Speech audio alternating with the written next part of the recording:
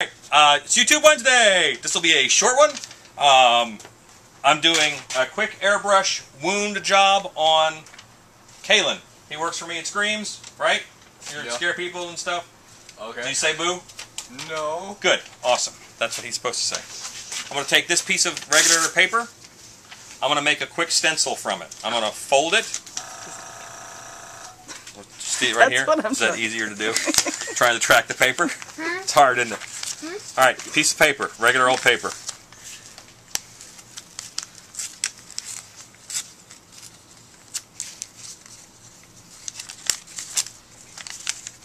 Ba-da-da! I've now made a wound stencil.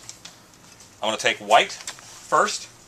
If white shows up on his skin, I'm not saying you're pale or anything. I'm going to fill in my stencil. Just fill it in. It's now a white wound. I'm going to keep it. I'm going to put it back on by lining it up.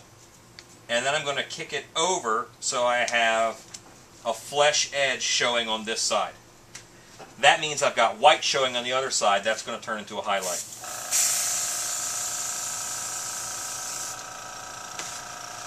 Did my black. That gives me depth. I'm going to hit it with my red. That'll break up some of that black. But it leaves me my white highlight, and I got a nastiness inside of it. I'm now done with that stencil. It's disposable because it's cheap. I'm just going to frame this wound with a lovely aura of infection.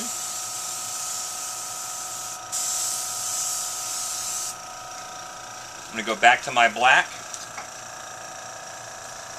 I'm going to pinch my hose while I'm working with the black because I don't want that. I want little. I want just a bit of air, just a bit of paint. I'm doing an undershadow.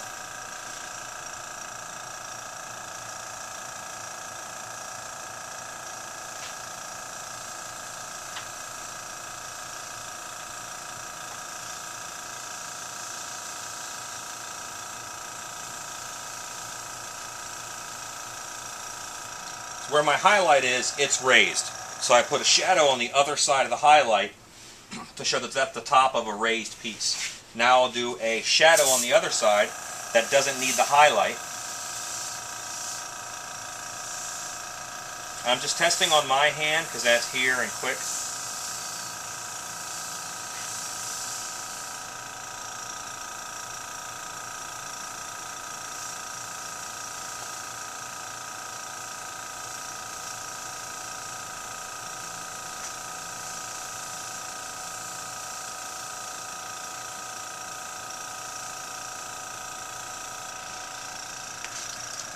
I'm going to grab a brush and some blood gel, and I'll be right back.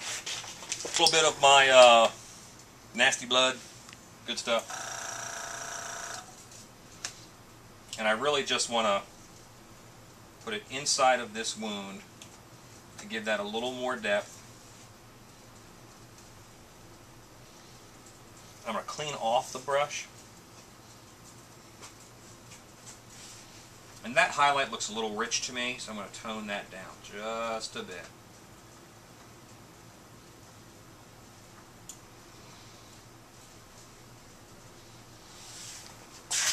That's a quick gash on the arm. You want to get the closer in the stuff? Closer. Closer.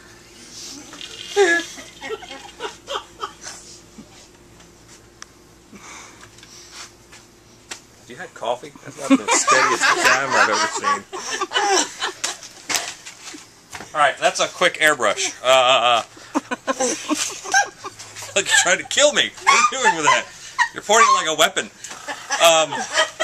How many minutes does it say on there? 5 and 19 seconds. This will be the shortest YouTube Wednesday ever. I should do something else so you don't feel ripped off. Okay. Okay. I'm about to do a makeup.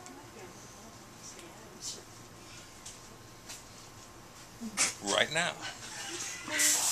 I just have black in the airbrush. This is Kyle. Kyle, open your eyes, say hello. Hi. Alright, I'm coming at you. I'm going to be going at your eyes. Alright. It's important that you talk to your model. I don't know why. Just is. It's important that your airbrush works. That way we don't feel Guys, I'm coming at you. I'm just going to highlight, or I'll darken, not highlight, inside of his eye, and then come across. So I'm really only hitting half of his eye with this shade. That's a little too light. I got my needle all the way up. I'm going to back my needle out a little bit. And now I'll pinch my hose to control my pressure.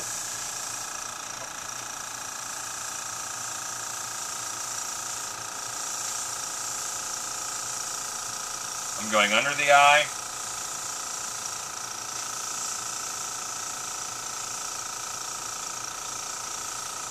I'm following the nasal labial fold, which on Kyle is partially hidden by his beard stash.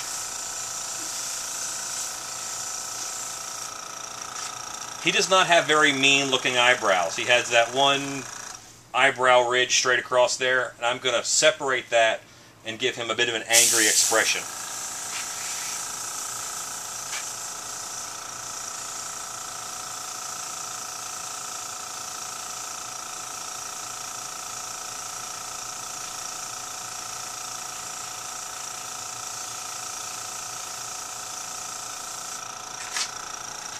Do me a favor, look a little bit to your right. Stop. There's a part of the skull here, which is the zygotal arch, I think it's called, and I want to bring that out.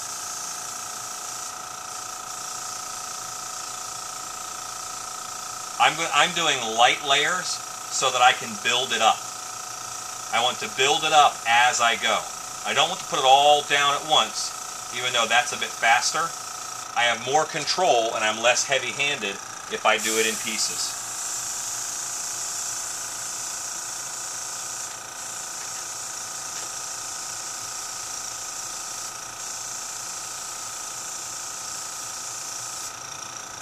I want to identify his cheekbones. I don't want to force cheekbones if they're not there. I want to use what I have. But I'm going to put a little bit of cheekbones in. I'm going to pull that up into my eye shape. A little bit of cheekbones. His face kind of does that. If I ignored it, I would not be being true to my actor. I'd be ignoring his facial features, and I want to accentuate them for my use in the haunted house. I do not want to ignore them. Look up for me.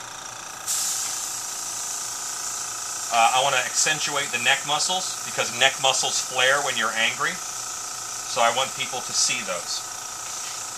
This is a very simple, very subtle makeup that I'm just knocking out pretty quick. I'm switching to a reddish, orangish, happy color. Oh, I cannot pinch the hose. I'm ruined. Oh, I can. Okay, close your eyes.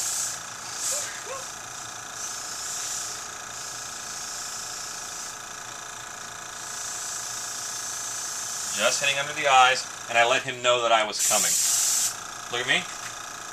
Okay, I'm going to spray around your mouth now. So relax your lips, but not so relaxed that it makes the noise when I shoot air into it, okay? It does. You've been there.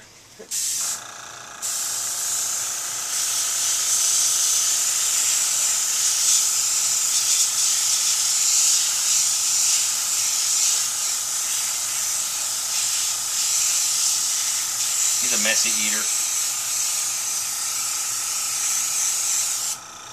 Really messy eater. I'm going to take a little bit of blood gel. And I'm just going to hit that red paint a little bit to break it up and make it look less like paint and more like it has some substance and some consistency to it.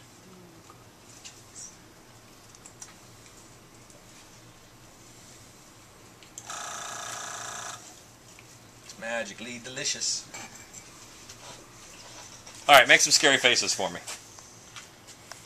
Oh, that's creepy. Kick you in the shin. Scary face.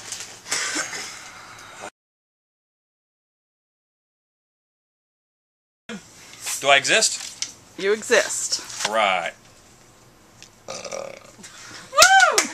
Lovely. You have to put that in there. Nice. You two went.